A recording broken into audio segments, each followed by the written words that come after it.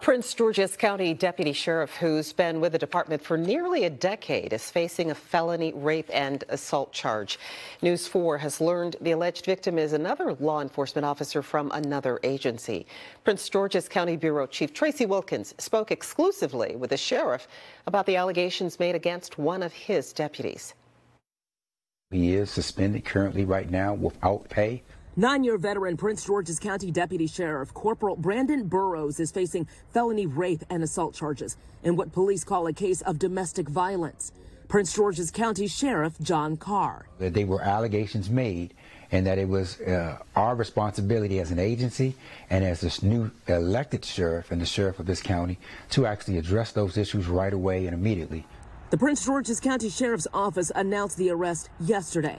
According to charging documents, a woman who has a child with Burrows filed a complaint with the courts. She told police Burrows attacked her in her home after a fight over child support in October. According to the criminal complaint, the woman tried filing restraining orders, including one the day after the alleged attack, but they were all dismissed.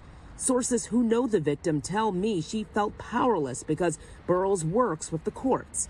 News 4 has learned that the alleged victim is also a law enforcement officer for another agency.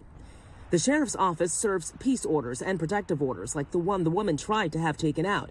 In fact, that was Deputy Burrows' job with the agency.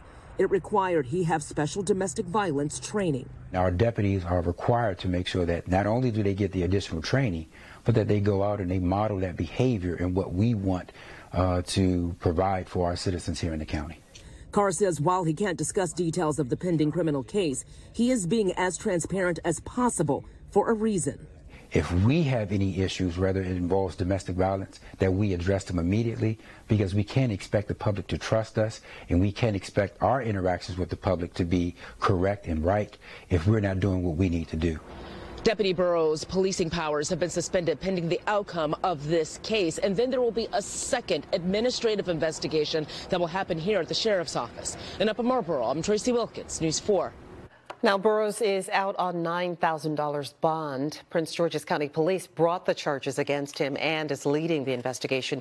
We were unable to reach Burrows' attorney for comment.